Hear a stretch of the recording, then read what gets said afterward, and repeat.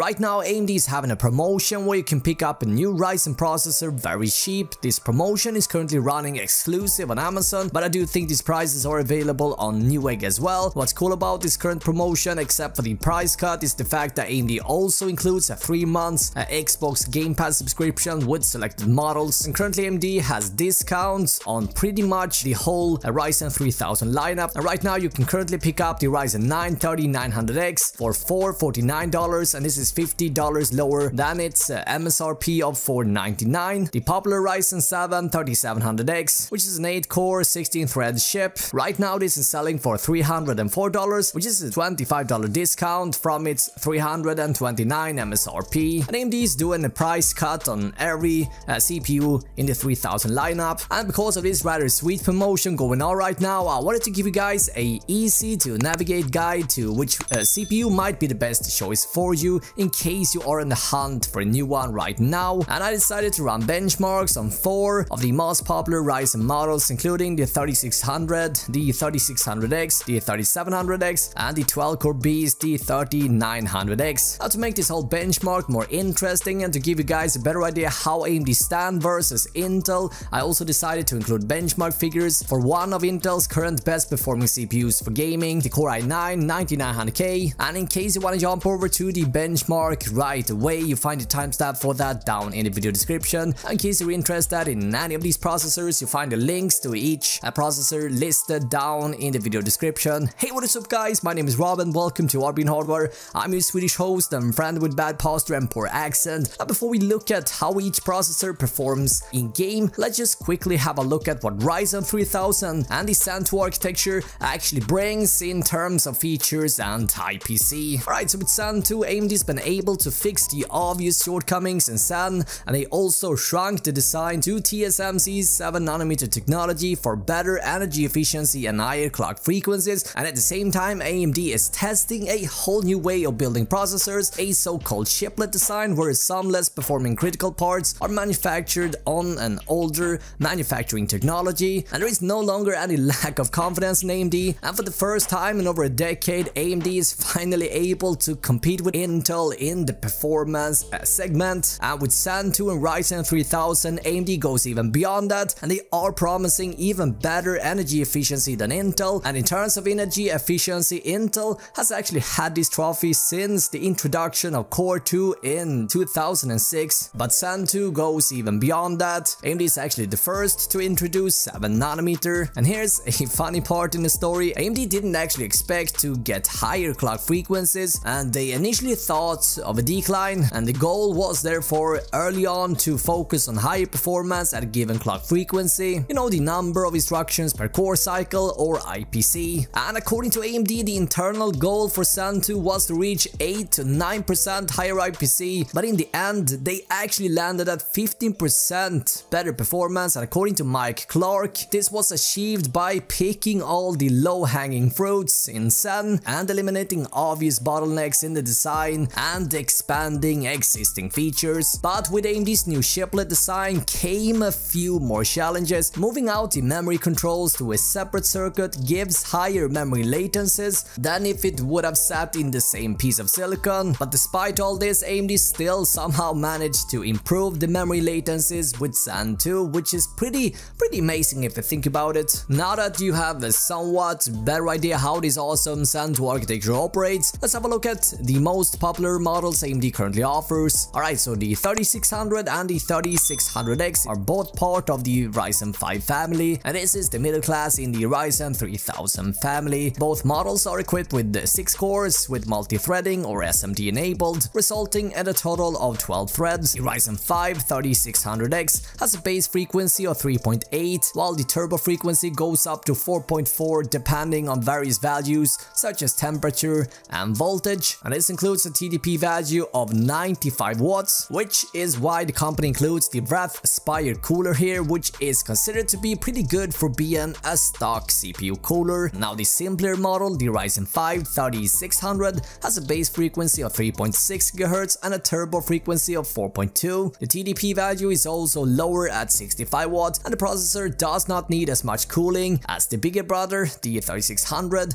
and for that reason the Ryzen 5 3600 comes boxed boxed with the Wrath Stealth instead. And even though this is a simpler cooler, it is still considered to be pretty good for being a stock cooler. And now, in case you are looking beyond 6 cores, the 3700 is the most popular Ryzen processor in the high-end space, and this is seen by AMD as the sweet spot in the 3000 series. The 3700 has a frequency range between 3.6 GHz and 4.4 with the Wrath Prism cooler included, and this model goes up against Intel Core i7, and right now you can pick this up for $304. Alright, last up we got the Ryzen 9 3900X. This one has the highest specified turbo frequency up to 4.6 GHz, and under the hood we find 12 cores and 24 threads, has a TDP of 105 watts, and this model goes right up against Intel's flagship, the Core i9 9900K, and currently you can pick this up for $449. And with that said, let's have a look at how each processor holds up. First up we got Firestrike, and as we can see, the Ryzen 5 3600X and the 3600 lands just below their bigger brothers with higher core counts. Now, despite that, there is not a huge difference in their overall score, but as can be seen, the 6-core Ryzen 5 can't really keep up with the bigger brothers when it comes to physics score. Now, for the gaming test, there are mixed results between the models, where some titles do not really see a direct performance difference between the Ryzen 5 3600X and the 3600. At the same time, there are big differences in Division 2, for example, where the Ryzen 5 3600X takes a big step up from its little brother, the Ryzen 5 3600. Only main difference, and the only main difference between the Ryzen 5 3600 and the 3600, and the sort of main difference between the Ryzen 5 3600X and the 3600 is higher clock frequency for the former, and in pure numbers it is about a 200 MHz difference here, which in all honesty doesn't really make a huge difference in most cases, as can be seen here. And so if you have a budget of around $170 or $80, my obvious choice would be the 3600, and only if you have about $20 to spare, I would pick the 3600X. And when it comes to which processor to pick, this is usually what I tell people asking me which model they should choose. Alright, so let's start with the Ryzen 5. The only disadvantage with Ryzen 5, or in fact any Ryzen CPU in the 3000 series, is the fact that the possibilities for overclocking are very limited, and if you decide to do some overclocking, this can actually result in some performance loss, and this is obviously very disappointing. So with that in mind, if you are aiming for the middle class, the 3600 is a really good option. If you got $20 more to spend or spare, yes, I would then suggest the 3600X, as overclocking is not really an option. And finally, the 3600 is a really good choice for its price point, and it is good enough for today's requirements and even requirements for games releasing in the near future as well. Now, even the 8-core Ryzen 3700X can be a fantastic option if you're seeking,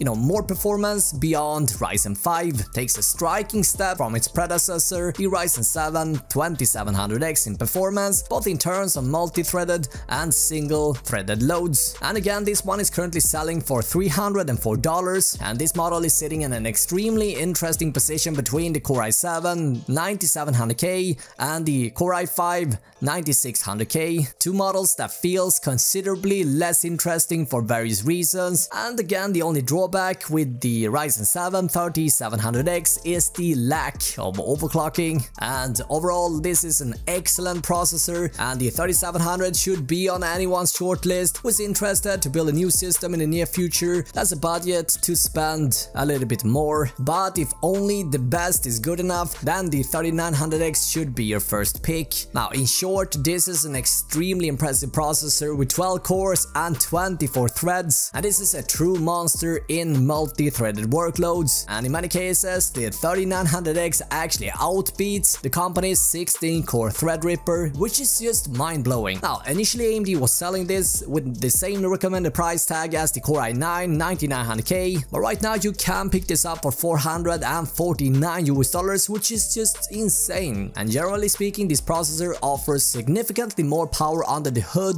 due to its increased core count. The improved architecture and relatively high clock frequencies also allow the model to do excellent in single-threaded loads as well as in games, although it should be said Intel still has a minor overtake when it comes to, general gaming performance. But in the end, the AMD Ryzen 3000 series is one of the best consumer processors you can buy right now, and regardless which model you end up picking, Ryzen 3000 offers excellent balance between performance, energy efficiency and price. And again, you find all processor mentioned down in the video description. Now, in case you have any questions, please let me know. Now watch either of these two videos and I will catch you in the next video. And last but definitely not least, have an awesome day. Alright.